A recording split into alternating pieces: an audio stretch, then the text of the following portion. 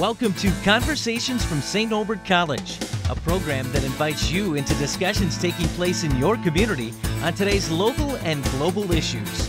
Now, your host for Conversations from St. Norbert College, the Dean and Academic Vice President of the college, Michael Marsden.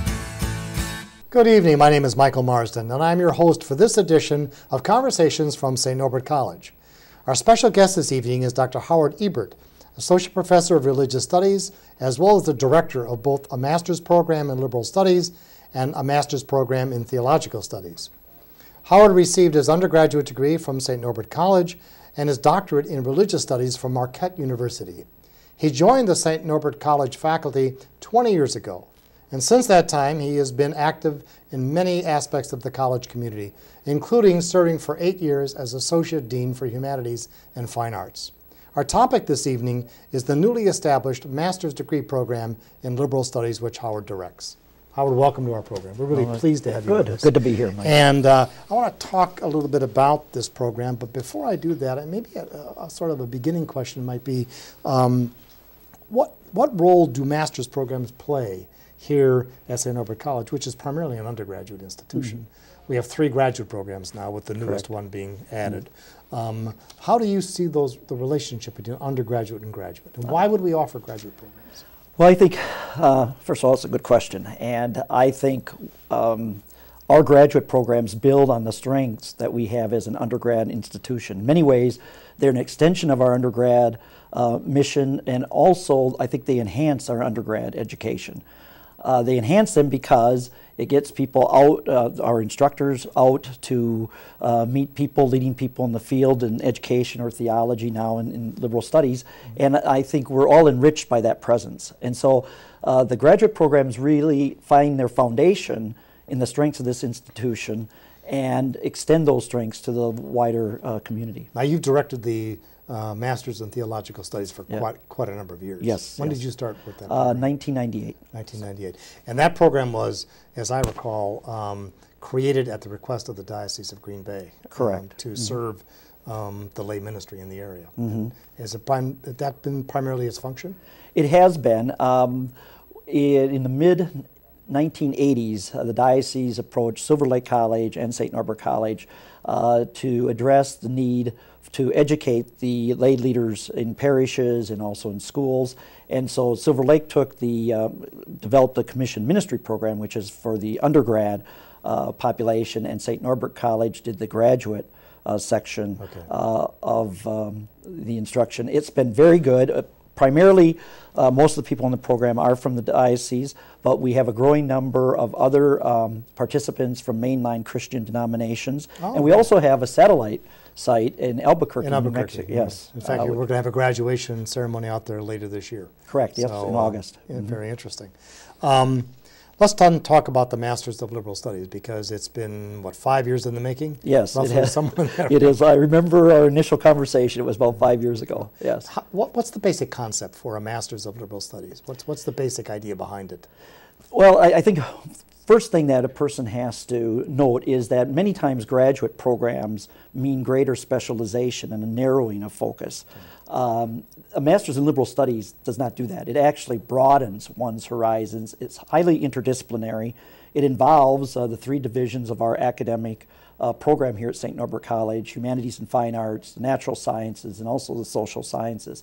So it's interdisciplinary, it's a broadening, and in that way it's distinctive from other graduate programs that so often mean more and more narrow specialization. Right. Yes. So who would be the ideal candidate for this program in your mind? Anyone who's intellectually curious, interested in coming to understand the world better, wanting to communicate better, wanting to be with other people who are asking the kind of big questions about life, about how we should proceed, and I think people who really enjoy ideas and enjoy reading and enjoy discussions.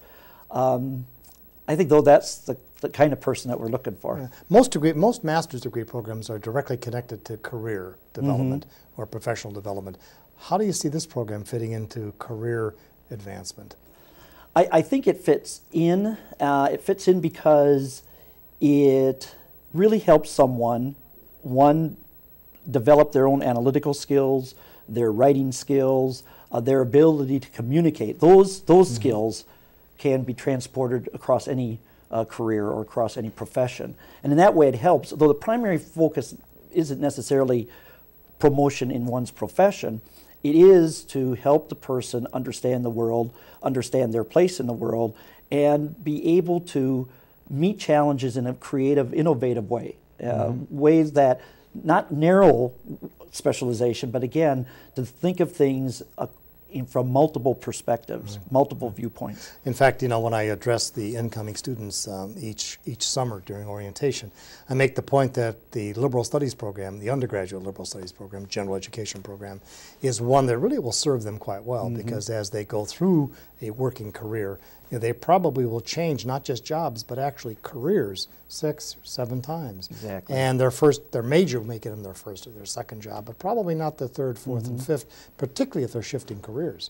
So the general education courses that help them think, communicate clearly, analyze complex problems are going to serve them well in the long run. So very interesting. And now, does this then extend one of the core, what I would call core values and core businesses of St. Norbert College to the graduate level? Is that one way of putting it? I think it's a natural extension of what Abbott Pennings did over 100 years ago when he started the school in a kitchen of the rectory, and that is trying to address the educational needs of the community. At that time, it meant a business school or commerce school. Today, we have more and more people who have an undergrad education, but recognize that undergrad education may not have been all that they wanted or were able to achieve. And this is an opportunity to reach that group of people who are looking for more education, greater education. So self-fulfillment as well as professional development. That part is very interesting. Yeah. Now, are there other programs like this around the country? I mean, how popular are these programs? They're extremely popular. What's interesting, they haven't been very popular in the state of Wisconsin. I think there's only one other program in the state. But when you look nationwide, there's over 120 programs, University of Chicago, graduate programs, DePaul University, Chicago, and University of Chicago, so forth. And they're growing in popularity. And I think the growth... Why do you think that is? I think the real reason is that we recognize that the world is changing. The world is complex. We need to come to the kinds of problems, the kinds of challenges, not from a narrow perspective, but from an interdisciplinary, from a multiple perspective. And I think the Master's in Liberal Studies does that. It really stresses that you're not going to solve any question, any issue by one approach alone. You need multiple approaches, multiple methods, and by doing that, we are more innovative, more creative in trying to resolve the issue. Interesting. Well, who will be teaching these courses? Who are the planned instructors, at least? Well, this is one of the exciting things about the program. I think St. Norbert has been known for a very strong general education program, and we have exceptional teachers here, people who are active scholars, who are excellent in the classroom, who are committed to education, and they're going to be the ones who are staffing the program. So primarily full-time faculty members? Primarily full-time faculty. In some instances, we may be able to get Professor Emeriti or maybe some Norbertines, or in a rare instance, just recently we had a distinguished professor from another institution teach for us for a year, and if we could get someone of that caliber to teach in this program, it'd be a real boost. That's yeah. So how long will it take a student to complete the program?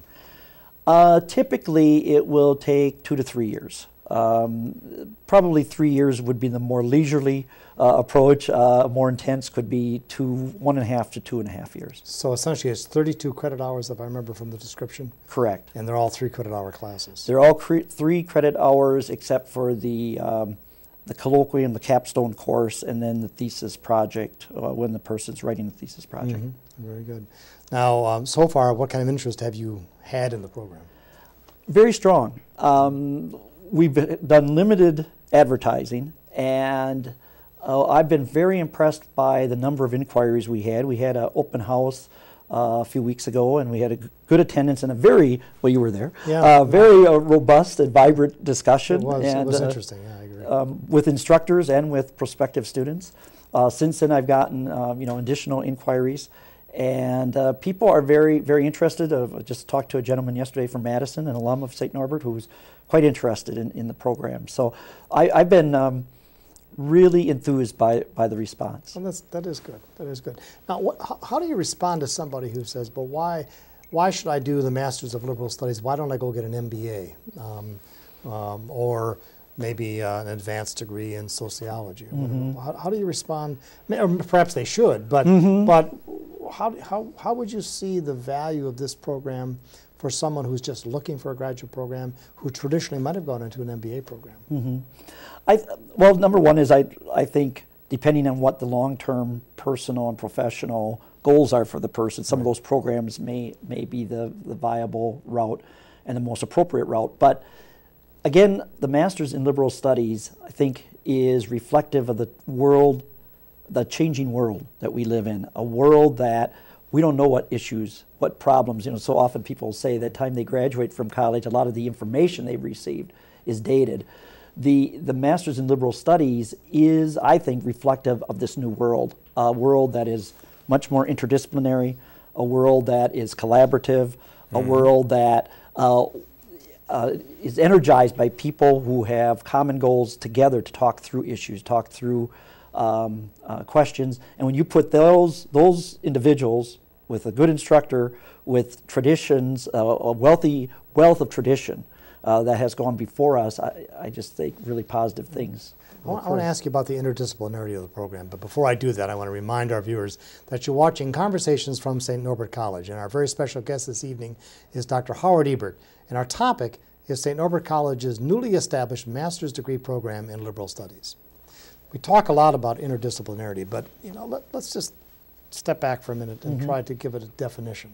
I mean, what do we really mean by it? I mean, if I was skeptical about the program, and I would say students taking courses all over the map in all those three divisions you mentioned, humanities and fine arts, social sciences, natural sciences, I could make the argument that there's no depth there. There's no grasp of longitudinal information. How would you respond to that?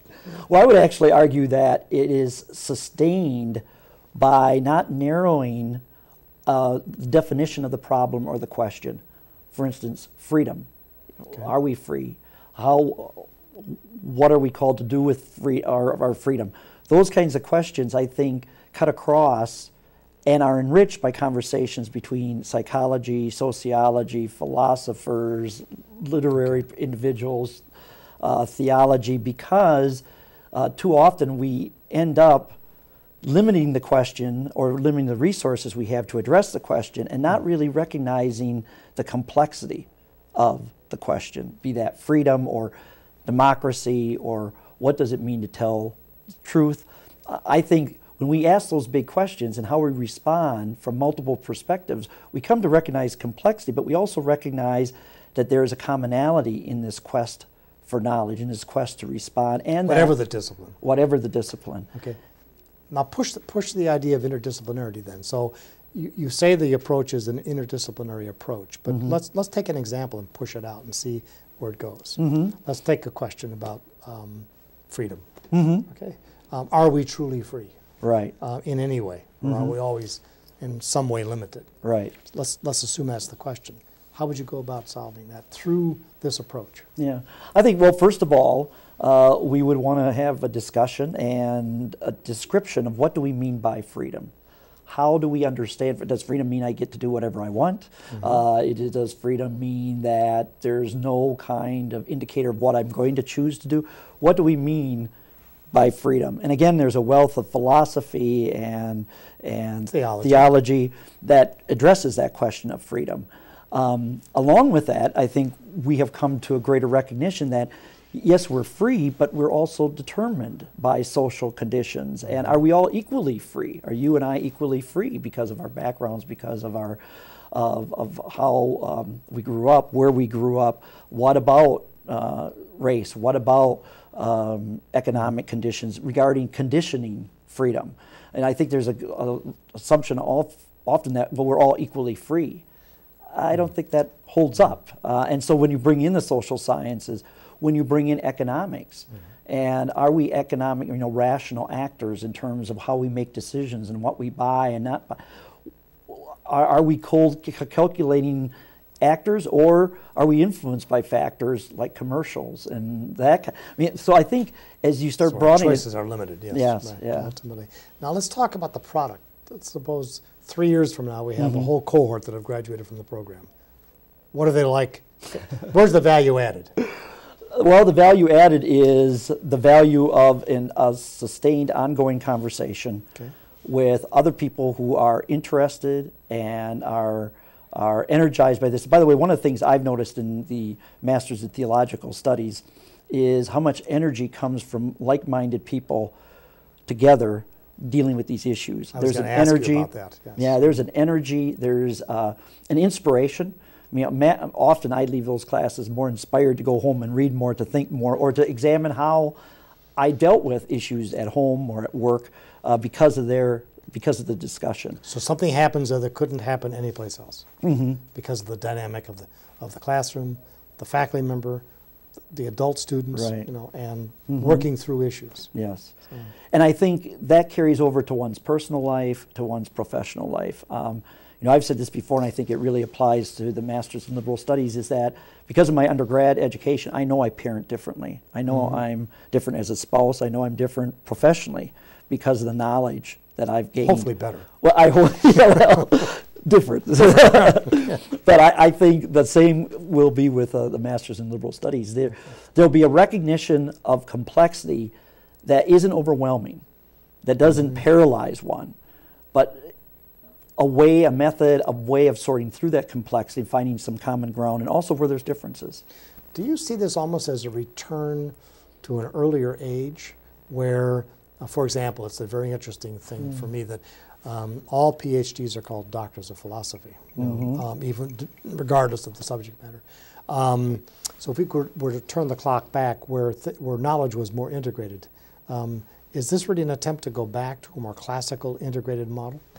I think it is, and I think the difference is we had a span of time, especially in the modern period and with the Enlightenment, that we thought maybe we could know it all, the Renaissance person, and now we recognize no one person can know it all, and in fact, even in our own area of expertise, we can't know it all, and so one can throw up one's hands and say, well, I guess it doesn't matter, or you could try to find some kind of integrated base or integrative approach to dealing with these questions. And I think that is part of what's going on in terms of the Masters of Liberal Studies. I really do, I've said this earlier, but it's a product of our time trying to respond to the needs of our time.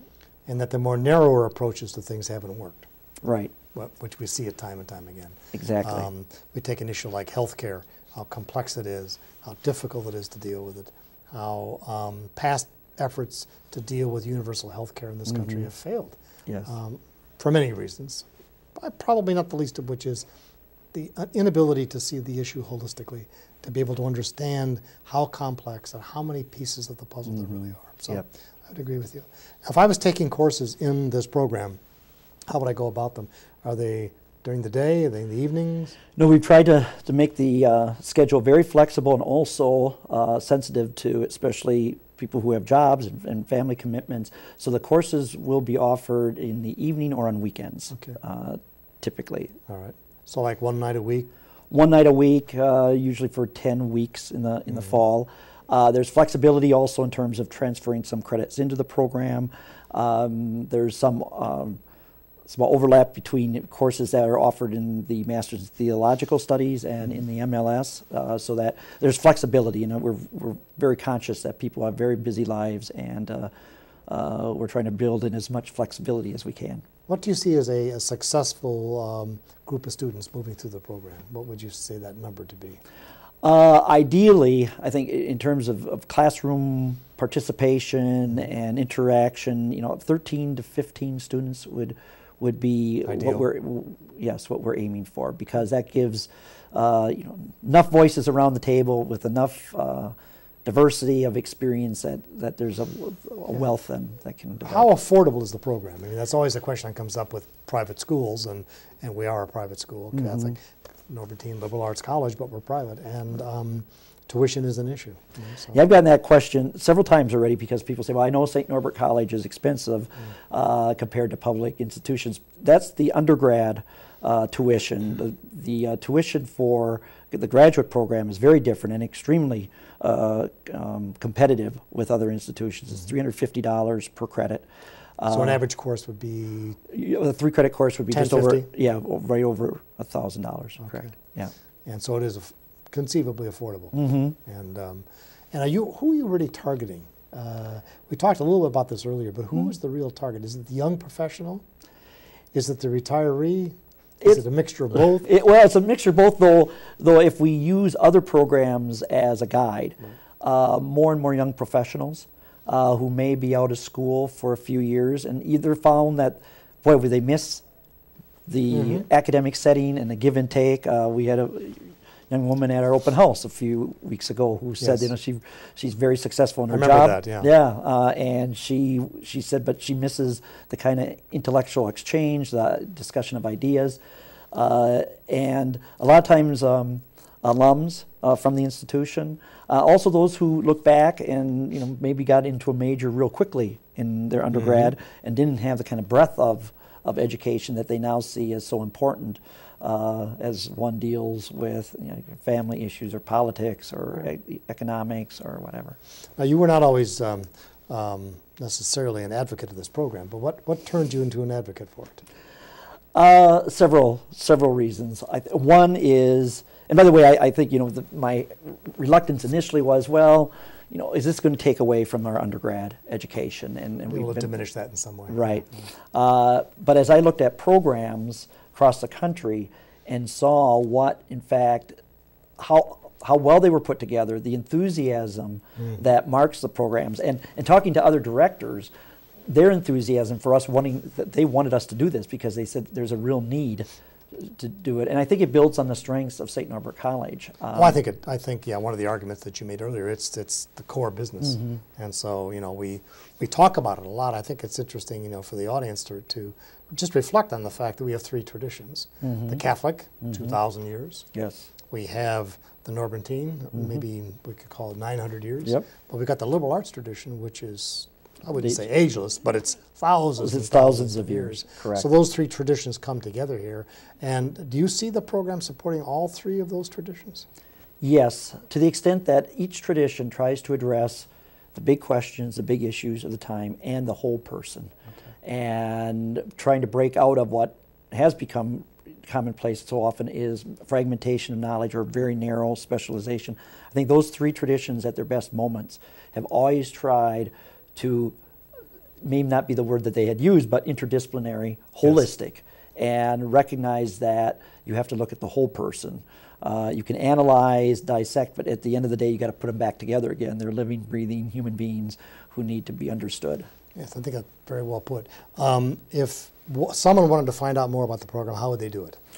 They can go to our website. I think it'll be up on the screen. It's www.snc.edu/MLS, or contact me directly by email or phone. My email address is howard.ebert@snc.edu, or my phone number, 920-403-3956. And then you'll respond to their questions. Yes, yes. Respond accordingly. Are you planning any other open houses? Yes. Depending on enrollment for the fall course, no matter what the enrollment is for the fall course, we'll have another open house in the fall sometime. And just one other date to keep in mind, that registration for the fall course would be due by, the deadline is August 20th. Is there any flexibility in that? Well, I just talked about flexibility, so I better say yes. Yes, there is. Yes. Good, okay. So they could contact you about all those issues.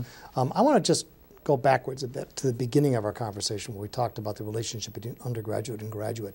I just want to plumb that a bit. How do you see the undergraduate program being enriched by the graduate program? Well, enriched in one very significant way that I think sometimes we don't always recognize is for our undergrads to see students here on campus at night or on the weekend studying in the library, on campus, and so that's sign, a symbol of sorts that represents that. My that gosh, adults are really interested in the same right. things that we're interested in. Yes, yeah. And I know personally, because I've taught in the MTS class, I go back to my undergrad class, I think inspired by the conversations I've had and enriched by people's experiences that I can draw upon to use in class with my undergrad students.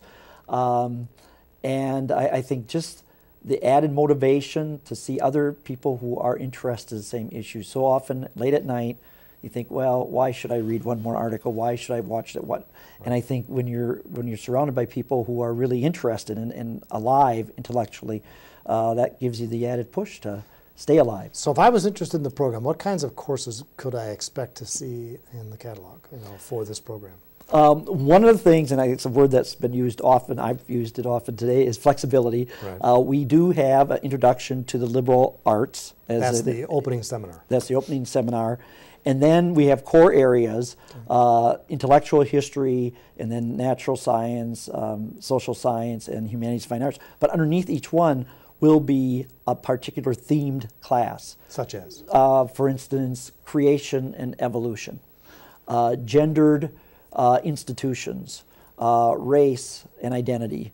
So those classes fit under those areas. And then we have thematic areas where courses can again range in terms of economics, sports and economics, and classical. Those thematic areas, there's 5. The student has to select 4 of the 5. They range from classical studies to ethics, to diversity and so forth.